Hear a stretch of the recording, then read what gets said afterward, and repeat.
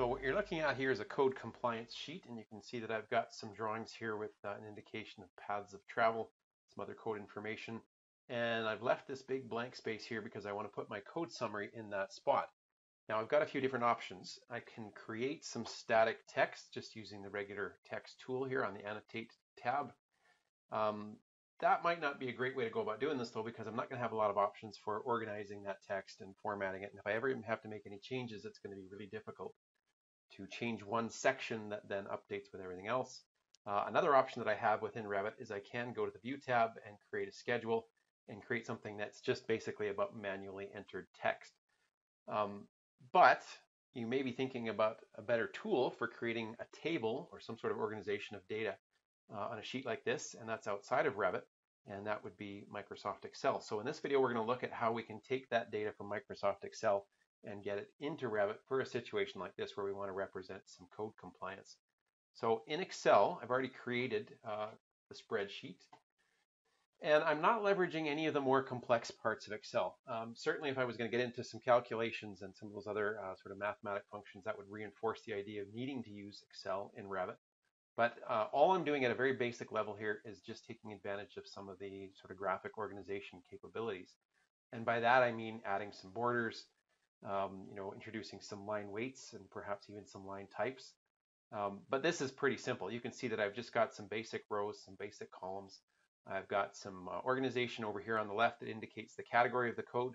And I've got the particulars here. And then of course I've got the actual specific numeric reference over here on the right. And that might be all I need to do. So having set that up, I want to now show you how you can get this table in this format and this appearance into Revit. It starts by, as you would assume, just doing a quick save. So I'm just going to make sure that I do a save as and find the right name and the right location for it. I've already done that. Once that's all set up, I'm actually going to turn this off. There's a problem with reloading and linking in the next step of the process if this is left open. So making sure that I've done the save, I'm just going to click on the X here to turn off. And then somewhat counterintuitively, what I'm going to do is go to AutoCAD. This is maybe the part of the process that you wouldn't have anticipated, but this is necessary for getting it ready to go into Revit. So I'm going to start a new file, and I can do that either by just clicking on this little plus symbol here, or in the upper left, clicking on the application menu and going to new. And then I'm going to specify an acad.dwt template, but it really doesn't matter which template you use. If you don't have access to this one, as I said, you can just create a new file by just clicking on the little plus symbol here, and then it'll use, I believe, whatever template you would use most recently. But I'm not worried about any of the scale issues that I'm typically worried with in AutoCAD when I do this. I really want to just kind of create the appearance of that table, and the scale and all those other things that you have to manage in AutoCAD aren't really an issue. This all begins on the Annotate tab, and over here on the Tables panel, I'm just going to click here on Link Data. And when I click there, I'm going to see the Data Link Manager pop up.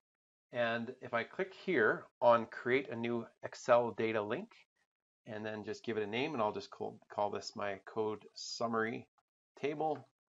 I'll click OK, and then there's going to be another window that pops up here asking me to locate the file that I want to link.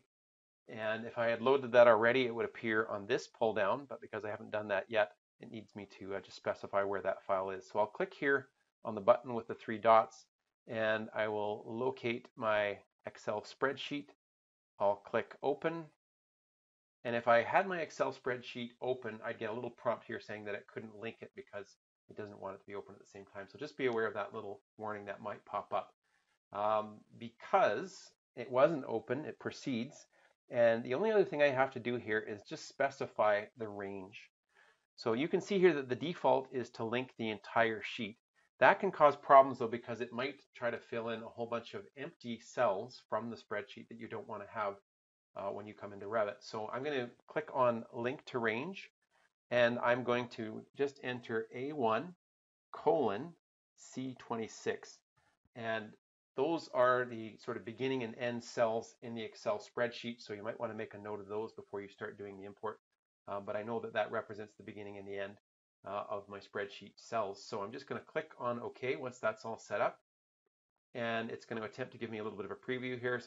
Sometimes takes a few minutes or perhaps longer than you want to wait. There we go. And once that's done, then I can click OK. And it doesn't actually place it yet. That might be what you had expected from this part of this process, but to actually place it, I have to click again on Table, on that Tables panel. And here's where, instead of going from an empty table, which is the default, I'm going to specify that I want to build from a data link. And then, as you would expect, I can just use the pull down and find that data link that I had created in the previous steps. So code summary table, it'll think now and eventually process a preview, as you can see, and there's nothing else I need to worry about. I'm going to go with the default here, which is to specify the insertion point manually. So when I click OK, you'll see that that table is attached to the cursor. And I'm going to kind of scroll over here and pan so that when I place the table, it's reasonably close to my 0, 0 point, which is a good practice for AutoCAD. So you can see here that the XY origin, I'm reasonably close to that. So when I bring it in, it's not going to give me any sort of strange, distant placement of the table in Revit. I can actually modify the format of this a little bit in AutoCAD. If I, for whatever reason, felt like I needed to kind of make these tables a little bit larger, the individual columns can be expanded. So you can see here a number of grips that would allow you to change the general sort of size and proportions of the table. I don't have that option when I get into Revit. So this is maybe a good step here for the process that in AutoCAD I can make a few edits that I wouldn't otherwise be able to make in Revit. So once I've got it looking the way that I want, then of course I'll do a save as, back to the application menu in the upper left, do a save as, and of course this is just going to be a regular DWG file, and I'll give it a name. I've got a few of these in my folder here already because I've run through this in practice, but I'm just going to call this, let's say, code summary table new. Let's see if I can remember that long name when I get to the next step. So I'll click save, and now it's ready to bring into Revit.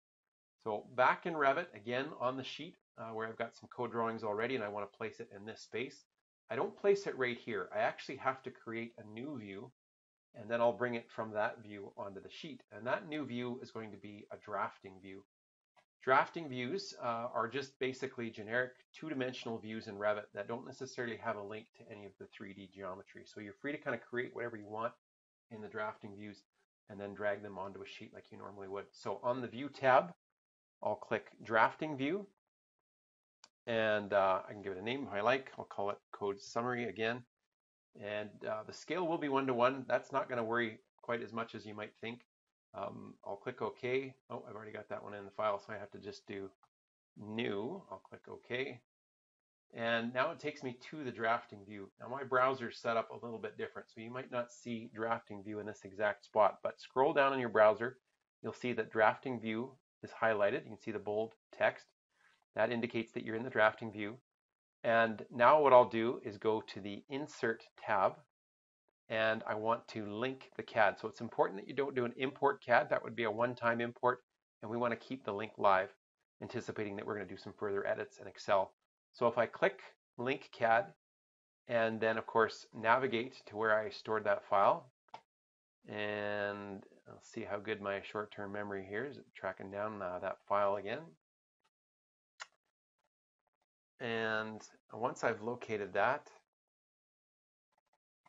then of course I'll make a few little edits down here at the bottom once I've got that ready. There we go. That seems to be the one that I'm after. And I like to change the colors to black and white, just in case there happen to be any kind of light colors in the AutoCAD file.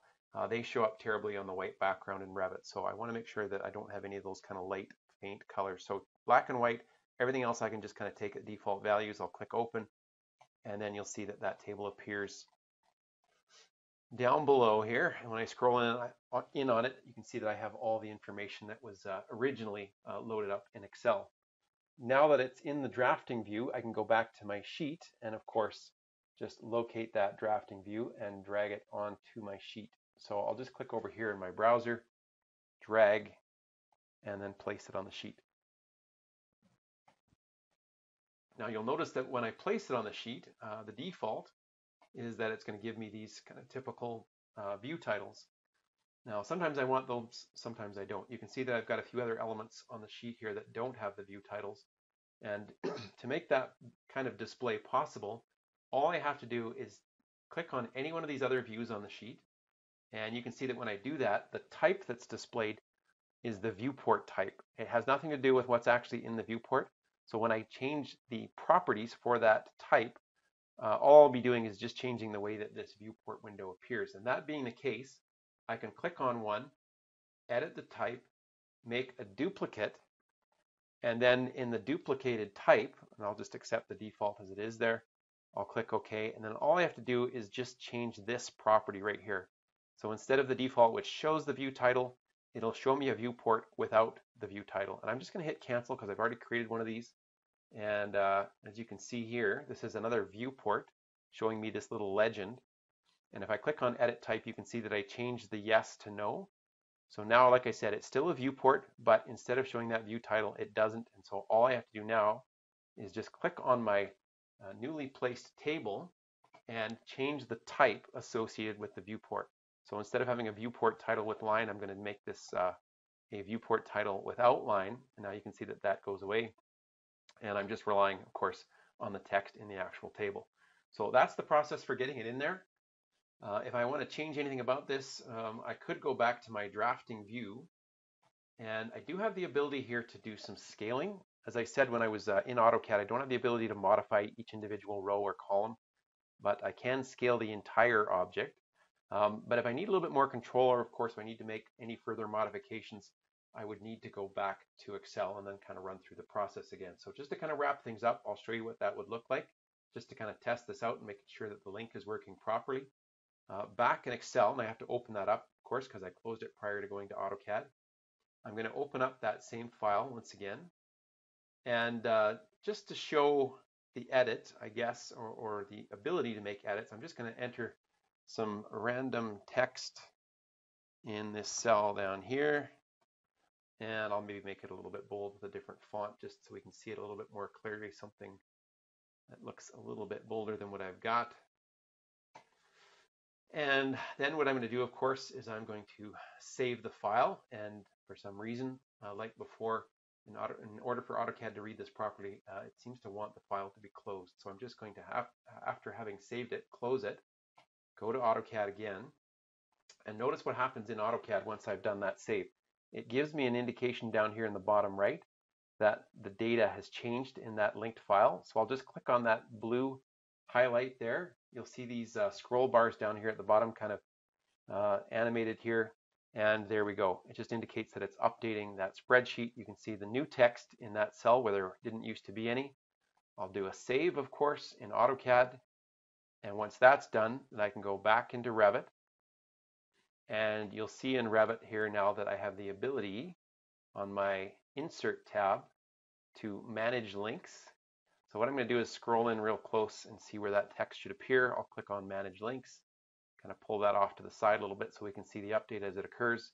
And I'll click on CAD Formats and select the DWG file and reload. It'll think a little bit, and then you'll be able to see that new text appearing in just a moment here. So I'll click OK, and there we go. So that's how we can add some Excel spreadsheet data to our sheets and keep the link live so that we can do some further edits. Thanks for watching. Hope that helped. And if you like what you saw, please leave some comments below and consider subscribing. We'll see you in the next video.